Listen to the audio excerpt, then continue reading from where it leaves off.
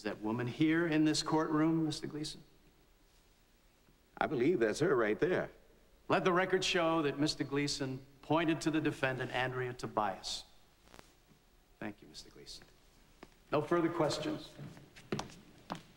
I believe that's her right there. Those are your exact words, Mr. Gleason. I believe that's her. What exactly do you mean by that? Well, he asked me who I thought it was, and I said I thought it was this woman right here.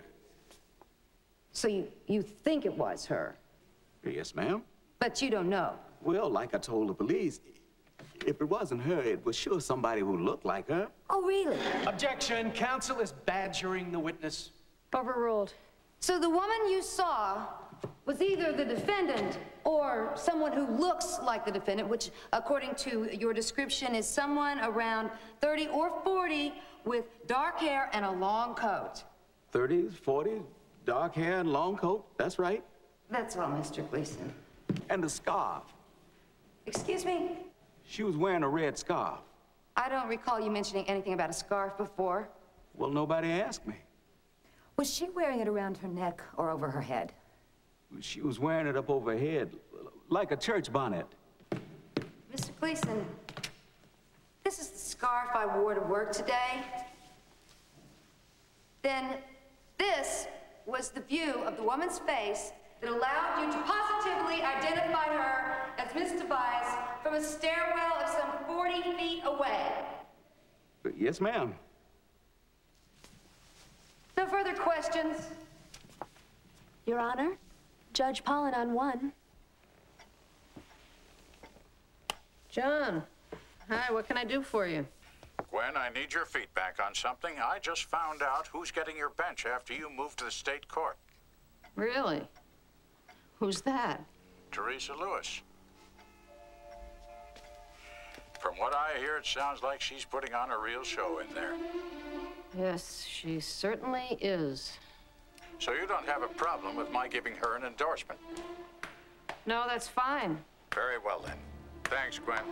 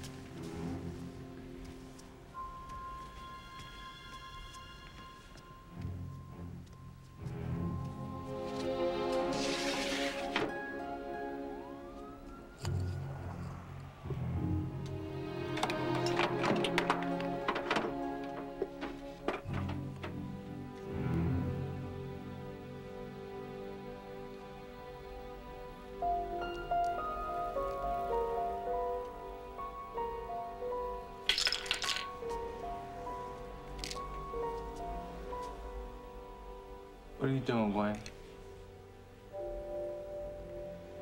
Had a headache.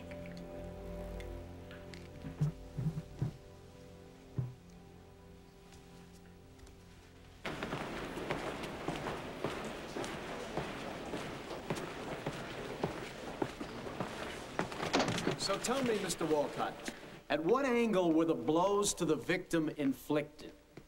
Approximately 70 degrees, which led us to believe that the assailant was several inches shorter than the victim, who stood 5'11".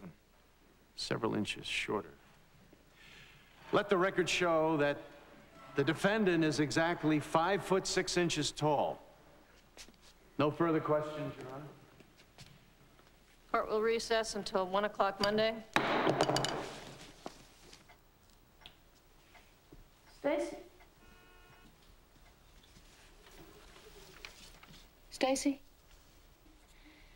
This message from the guy at Michigan, did he say what it was regarding?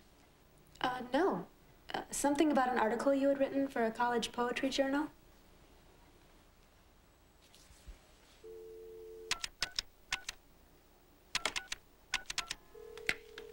Library? Yes, Lee Walters, please. Speaking. Yes, Lee Walters, please. Speaking.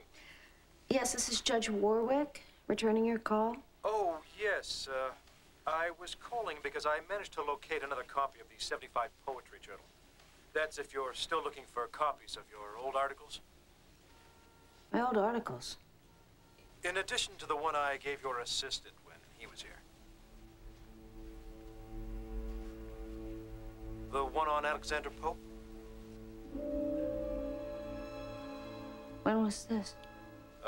Last June, according to my sheet. He said you wanted them for a collection or something. What did he look like? Oh, I don't know. 25 or so, dark hair. Do you still want me to send them? No. No, that won't be necessary.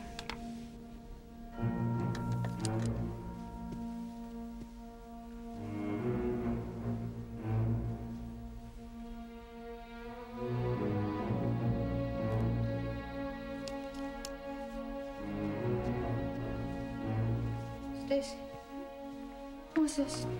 What? This guy, what's his name? I don't remember. Did he tell you his name? Alex. Alex something. He said he was a clerk for Judge McGowan. And you only saw him this once? Yes. You haven't seen him since? No. Did you go to his apartment? No. We were at Malone's across the street. And then we came here. Oh, Jesus.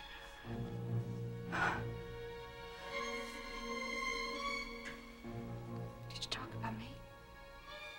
Did he ask questions about me? I don't know. Thanks, Stacy. We've been What did you talk drinking. about? What did you talk about? Did you talk about Charles Mayron? Did he ask about Mayron and me? About the rumors? He might have. Thanks, Stacy. Did you tell him about the rumors?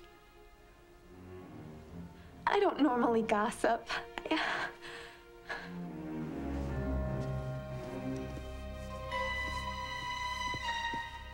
Lieutenant, it's Judge Warwick. I need you to get somebody to the corner of Cass and Howard right away. There's a warehouse building on the corner, on the second floor.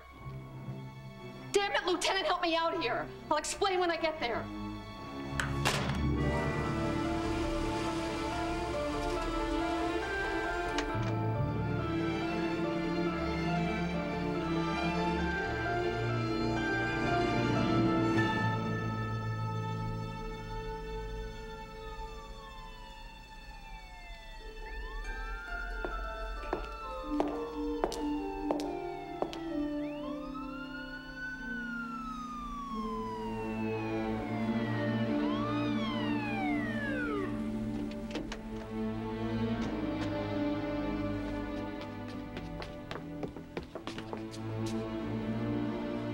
What's this all about? I'm sorry, I made a mistake.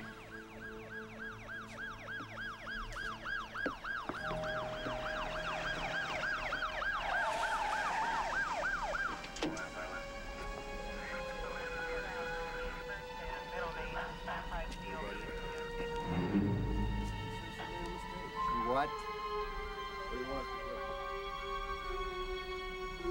Get out of here.